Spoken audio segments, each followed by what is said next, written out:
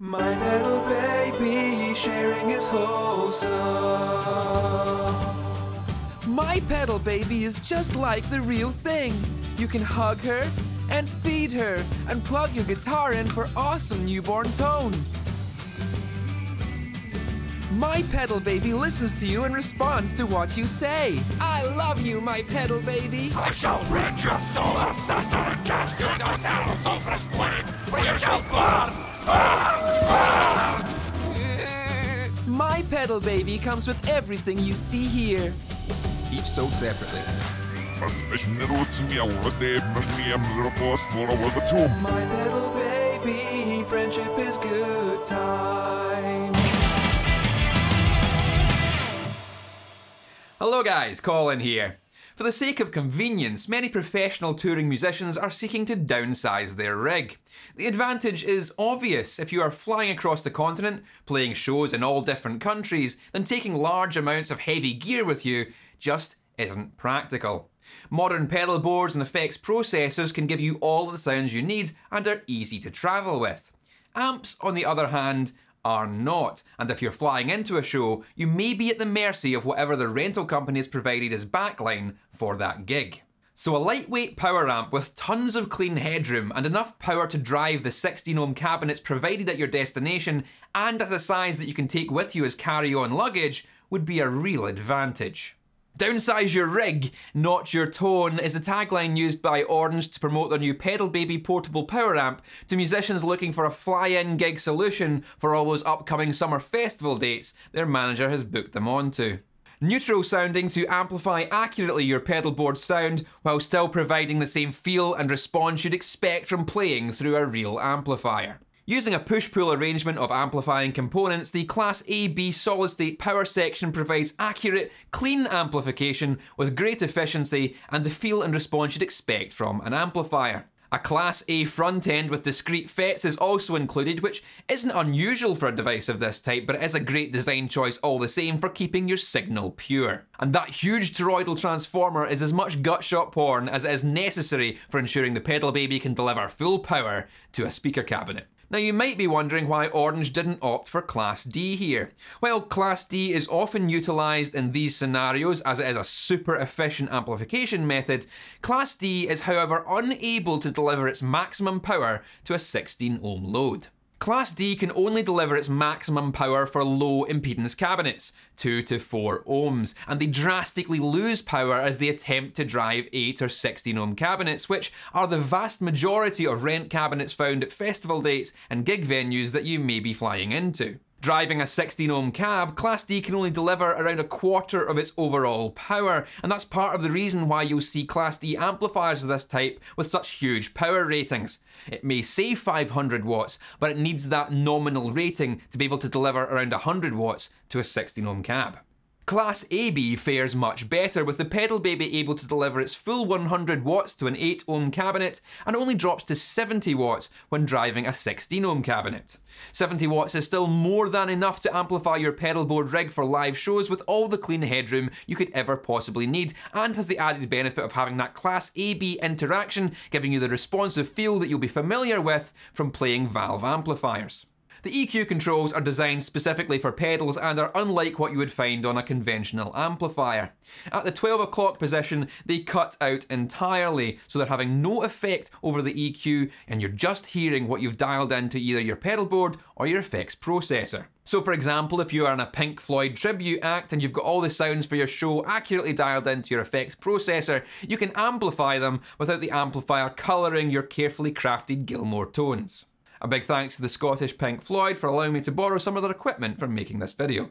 The purpose of the high and low controls then is to tweak the cabinet's sound, adapting whatever cabinet you've arrived to find into something that will work with your setup. If you're used to playing through 212 cabinets but arrive at the gig to find a 412 wall, then you can dial out some of the bass and add in a bit more top end to get closer to the sound you're used to. Similarly, you can dial in some bass to beef up a smaller cabinet if that's what you've ended up being saddled with. I want to demonstrate this power amp using a few methods that I think musicians might choose.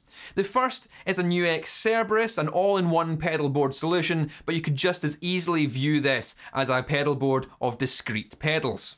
a Pod HD floor unit to demonstrate digital effects processors, a pedal preamp like this lead from 2 Notes, and finally I want to imagine an Orange Micro Dark with a 100-watt clean headroom power section, because I think that would be a totally legit lightweight gig rig.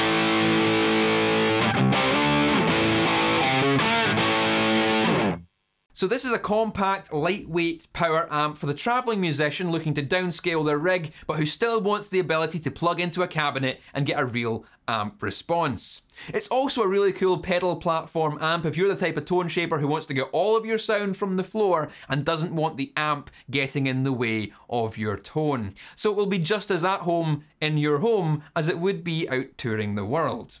It reacts very well to playing and absolutely delivers an amp-like response thanks to its Class AB design.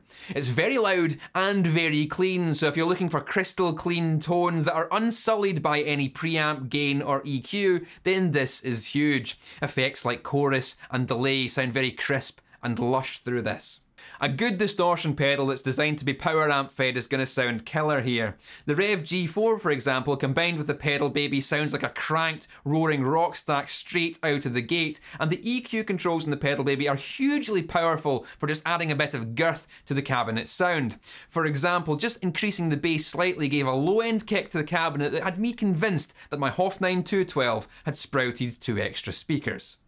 Looking at the pedal baby, I can certainly say that I would gig with this. Pedal boards and effects processors are so good these days that they rival amps in terms of sounds, and all they really require is a nice, responsive way to cleanly amplify the signal to drive a speaker cabinet. The pedal baby is that solution at a footprint that is completely portable. For tours and shows where you can't take your full rig or large-scale equipment, this will save the day when combined with a carefully crafted pedal board. Links to Orange's website will be in the description so you can check out more details about this product. And if you've liked this video and you want to see more content from me, then you can hit that subscribe button, which will notify you of all new content as it comes out. My Patreon's also there for exclusive secret stuff. T-shirts are available, and there's other videos you might not have seen. But that's all for now, guys. Keep it loud, and I'll see you later. My pedal baby loves smiles and cupcakes.